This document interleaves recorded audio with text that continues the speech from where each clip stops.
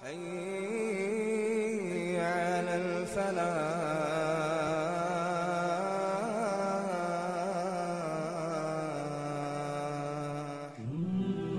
Verse number 186 of Surah Al-Baqarah. Allah says, O Muhammad sallallahu alayhi wasallam, when my worshippers ask you about me, tell them that I am very, very close.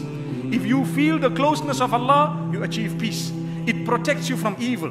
It gives you the hope. It makes you a person who's looking forward to worshipping Allah, who's looking forward to seeking forgiveness. Any problem you have, who do you call out to first? Allah.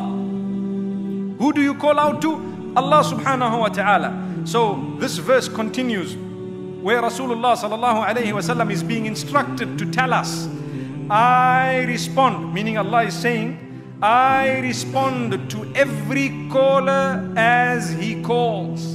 Imagine every one of us at the same time calling for different things. Allah hears everyone and responds to everyone at the same moment and the time. Amazing. Allahu Akbar. Each one of us has different issues. Some have even the medical issues. Everyone has a unique medical condition. May Allah grant us cure, and may He have rahmah on those who've passed away. So my brothers and sisters, never underestimate calling out to Allah.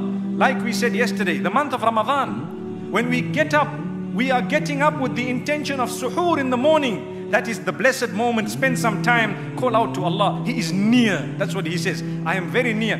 I respond to the call of every caller when he calls out. May Allah's blessings be upon us. So don't underestimate the power of dua. It is indeed the ingredient of inner peace. Continue calling, repeat your dua, draw a list of your dua, keep on saying it again and again, a year, 2 years, 3 years. Like we said yesterday, you will be ticking off your list as time passes. May Allah subhanahu wa ta'ala grant us goodness.